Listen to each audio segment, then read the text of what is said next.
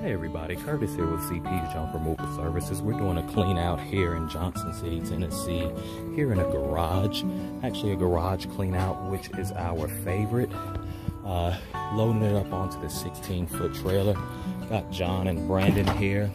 We're just doing about a quarter load's worth for this customer here. They didn't want a whole lot to go as of right now, but we are going to clear out some space. That way they can declutter just a little bit there and not have to worry about trying to do it themselves. And so that's one thing that we're glad we can do.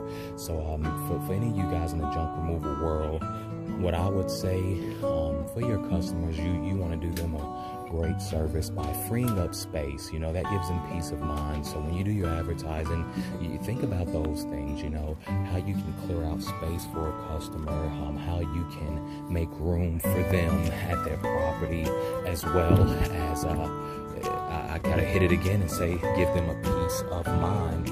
Because to them, this stuff is not junk. Even though we're a junk removal company, it's not all junk to them, you know? And so you're cleaning out space, providing service to them, and that's exactly what's going on there. Miss Georgia, this is going right here. Okay. This box can. Okay. Yes, ma'am. Okay. She said, be careful with that cone. She said she's seen some kind of nest or something down in there. All right, so excuse me, guys.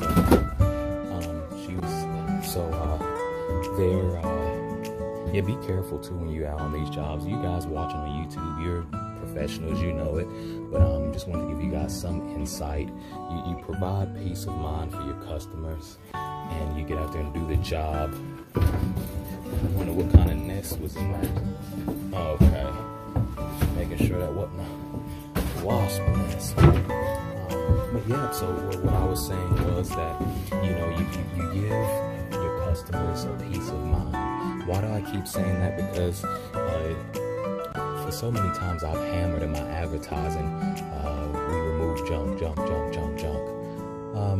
But that's not always the case. Yeah, we're removing stuff, but a lot of this stuff is valuable to customers. A sentimental value is what it has to it. So don't just be so quick to run to the landfills, you know.